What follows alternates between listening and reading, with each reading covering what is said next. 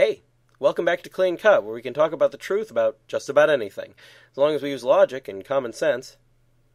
This season we're talking about Mary, the mother of Jesus, and last time we examined the evidence for the Immaculate Conception. This time we'll look at the fourth Marian dogma, the Assumption of Mary into heaven, body and soul. First, let's look at some Bible passages that relate to the Assumption. And he walked with God, and was seen no more because God took him. Genesis 5:24.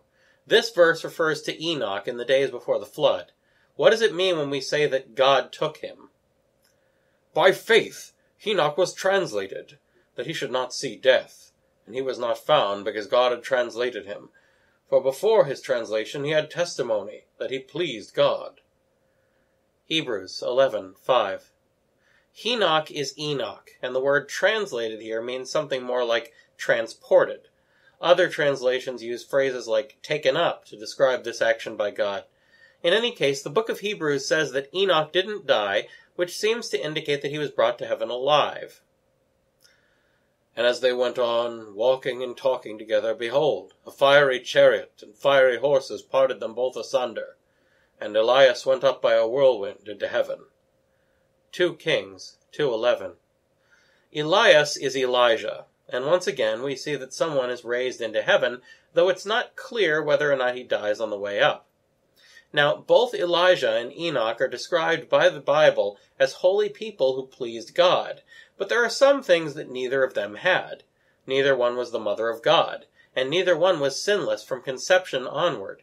If it makes sense for the two of them to receive this honor, then surely Mary would also receive it.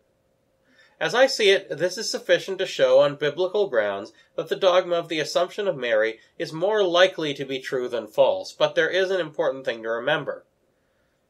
But if I tarry long, that thou mayest know how thou oughtest to behave thyself in the house of God, which is the church of the living God, the pillar and ground of the truth. 1 Timothy 3:15.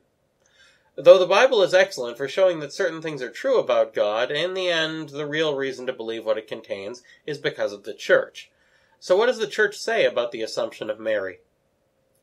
Finally, the Immaculate Virgin, preserved free from all stain of original sin, when the course of her earthly life was finished, was taken up, body and soul, into heavenly glory, and exalted by the Lord as Queen over all things, so that she might be the more fully conformed by her Son, the Lord of Lords, and conqueror of sin and death.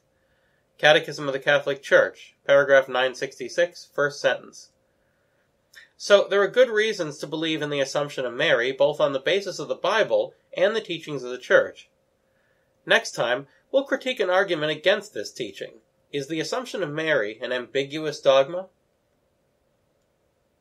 That's all for now, so keep asking questions, and thanks for watching.